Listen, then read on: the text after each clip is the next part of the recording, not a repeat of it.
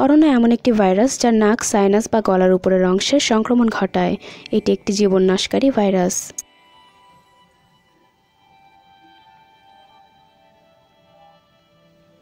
Corona virus বিভিন্ন প্রকারের হয়, কিন্তু এর সব প্রকার বিপজ্জনক নয়।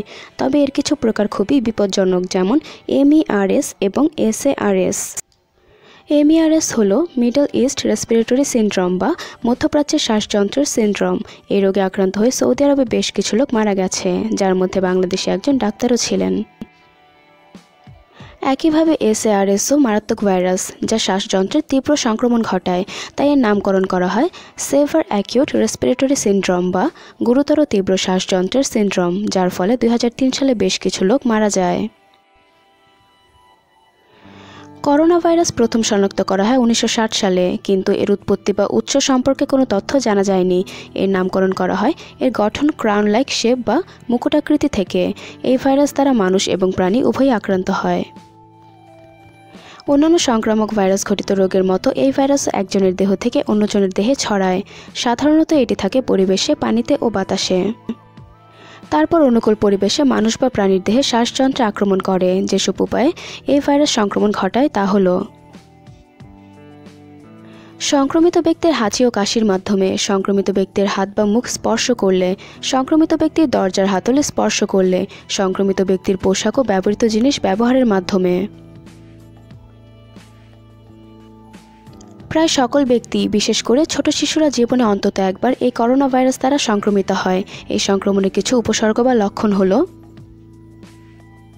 সর্দি, কাশি, গলা ব্যথা, জ্বর, বুকে ব্যথা, ঘন ঘন শ্বাস প্রশ্বাস, নিউমোনিয়ার উপসর্গ, তীব্র শ্বাসকষ্ট, কখনো কখনো জ্বরসহ শ্বাসযন্ত্রের উপরের অন্য কোনো অংশের সংক্রমণ, কখনো কখনো অন্যান্য কোল্ড কজিং ভাইরাস যেমন রিনোভাইরাসের সংক্রমণের মতো লক্ষণ দেখা দিতে পারে, কখনো ডায়রিয়া ও কিডনি ফেলিওরও হতে পারে।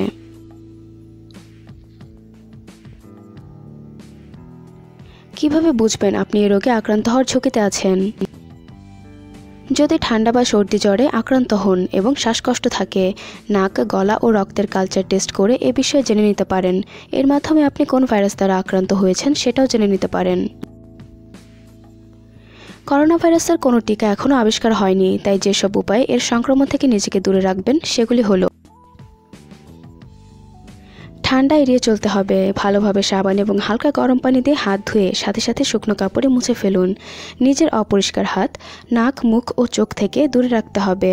আক্রান্ত ব্যক্তি থেকে নিরাপদ দূরত্ব বজায় রাখতে হবে। করোনা ভাইরাস বা কোনো কোল্ড কজিং ভাইরাসে আক্রান্ত হলে প্রাথমিক অবস্থায় যা করবে: সম্পূর্ণ বিশ্রামে থাকুন, তরল জাতীয় খাবার গ্রহণ করুন, গলা ব্যথা বা ফোলার জন্য স্টিমি শাওয়ার ব্যবহার করতে পারেন। অবশ্যই ডাক্তারের পরামর্শ নিন। রোগকে ভয় না পেয়ে, অবহেলা না করে সঠিক সময়ে সঠিক পদক্ষেপ গ্রহণ করুন।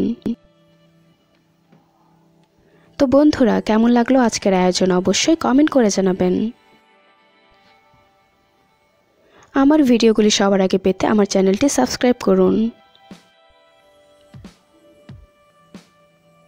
সবাইকে ধন্যবাদ।